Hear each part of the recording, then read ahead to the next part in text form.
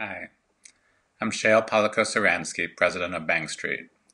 This weekend, we've decided that our building will have to remain closed through the end of the academic year, and I'm reaching out to ensure you're getting what you need from Bank Street during this challenging time. For me, this crisis is particularly hard because of the ongoing uncertainty. Past tragedies have been awful, but they've also been moments in time, and we've then been able to focus on grieving and rebuilding. In this instance, we don't know when it will end or how it will directly impact each of us. It's tough to focus and work productively as we balance care for family members, our work, and our own emotions. This is really hard, and we are all, children and adults alike, learning new ways of working and connecting.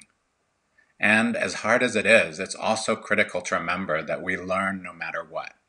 This is a learning moment, and we will come out of it knowing more about ourselves, our communities, and what we value as human beings. As a family-centered parent, I can see this happening with my own daughter, Selah.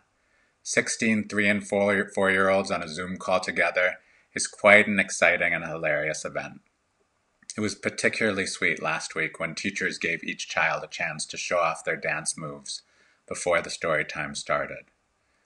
And then after they read Goldilocks and the Three Bears, our Google Classroom assignment the next day raised big questions like, how do you think Baby Bear felt when she discovers her belongings were ruined?